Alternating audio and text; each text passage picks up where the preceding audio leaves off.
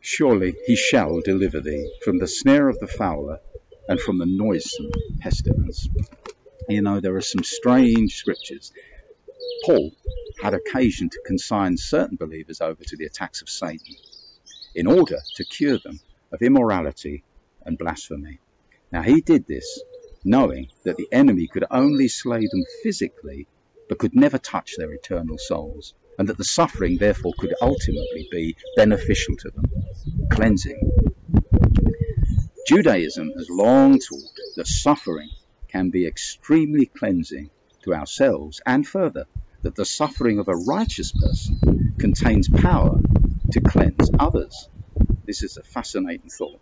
The more righteous the sufferer, the greater the degree of virtue to cleanse others. They develop this thought based on Isaiah 53 and other passages, and say, therefore, the sufferings of the Messiah will cleanse a multitude.